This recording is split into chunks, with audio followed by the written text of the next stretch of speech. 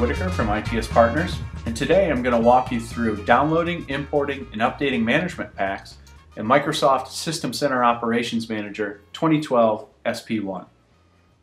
First, you want to open your Operations console. You'll notice when the console opens, it defaults to the monitoring workspace. We want to change to the administration workspace and then locate management packs in the menu tree. When I select that menu item, you'll notice that a list is returned of all the currently installed management packs, as well as several bits of information about them, including the version and when they were last imported. For the purposes of my example today, I'm bringing on some new mail servers, and I know I want to monitor those, so I'm going to go search for management packs that can help me accomplish that system administration task. Now typically you may right-click on management packs and go download new packs, locate the downloaded MP files, and then import them into your Operations Manager. System Center Operations Manager 2012 SP1 gives you a nice shortcut here and allows you to do that in a single step. So I'm going to select Import Management Packs, and then when the wizard opens, I'm going to choose Add and Add from Catalog. This is going to allow me to go out and search the catalog directly on the marketplace without first having to download the management packs. So I know that I have a new mail server coming on, as I mentioned, so I want to search for Exchange 2013. I'm going to leave the view as all management packs in the catalog and click the search button. We can see here that a single row is returned, and as I drill down you'll see that Exchange Server is the product group and then Exchange 2013 is the product. And in that product I have a single management pack available for Microsoft Exchange Server 2013. I can see that it's currently not installed, and I can also see that it was released pretty recently, so I'm pretty sure that's the one that I want. I'm going to leave that row selected and click the Add button and then click OK. What just happened was the wizard went ahead and validated and ensured that any dependencies for that management pack were resolved, and it's now indicating that my management pack is ready to import, and all I need to do is go ahead and click the Install button. It quickly downloads the management pack, and now it's currently importing that into my Operations Manager. You can see that the process completed successfully is indicated by the green check mark, and the status is changed to imported.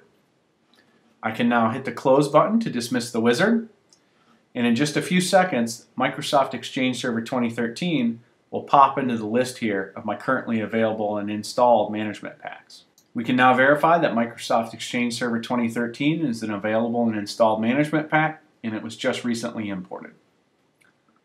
Another thing you may want to do is keep your management packs up to date as you update the components which they monitor. In my example, I know that I have some Microsoft System Center 2012 Configuration Manager management packs installed, and I want to make sure that those are up to date because I just updated that infrastructure. And I can see here that those three management packs were actually last imported in February, so I have a pretty good idea that they might be outdated. Now there are a few different ways to get to updating these management packs, but I'm going to show you what I think is the simplest. I'm going to bring in my task pane, and I'm going to go ahead and go back to Import Management Packs, and I'm going to choose Add from Catalog. I'm going to go out and query that catalog, and I'm going to search for Configuration Manager.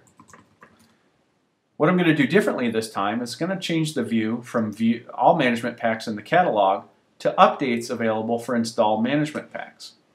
When I click the search button, you can see a single row is returned for the vendor, the product group, and then the product. And we can see that I have three management packs which currently have a status of update available, and they have new versions and slightly later release dates. I'm going to go ahead and shift select and then click Add, and then click OK.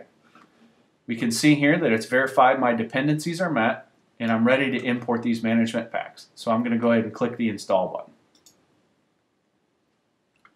You can see those were very quickly downloaded, and we're currently importing our new management packs. Now you'll notice that only two of the three management packs we selected were successfully imported. If I wanted to research this, I could click on the first management pack, which shows a red X and a status of import failed, and review the details. And we can see here that I actually requested a version from the database that was not available, and an older version is actually the one available. So it's possible here that this management pack was removed or otherwise revoked, and I haven't updated my catalog list. I can hit the close button to dismiss the wizard. And we can go back and notice that 2 of the 3 management packs were actually updated, but not this third one. Now another way to look at this is to go back to download management packs, and we're going to click add to go out to the catalog, and I'm just going to search for configuration manager. I'm going to view all management packs in the catalog and click the search button. We see the vendor and the product group, but this time you'll notice that because I searched the entire catalog, there are more versions of that product available. Now I'm interested particularly in the one that did not download, so I'm going to go out and search for that. We can see here that it's currently offering me that management pack, and it knows that an update's available, so I'm going to go ahead and select that one, click add, and then click OK. And now I'll retry the import of that new management pack update. First, I'm going to download the new management pack. We can see that the status was downloaded. I'm going to close to dismiss the wizard.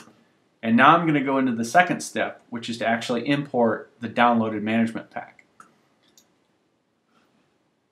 This time, I'm going to add from disk. It's going to notify me that it may have dependencies, which we'll validate. I'll click yes to go back to the catalog and get the latest dependencies. And you can see here that I'm at my download path. I'm going to choose this management pack and click open. And we can see here that I have a blue circle with an eye to indicate that there's information available. I'm going to choose install. And now we can see that I have a green check mark and my status reflects that it has been imported. I'm going to go ahead and click close to dismiss the wizard. And we see that in my management pack list that all 3 of my configuration manager management packs are now at the current version.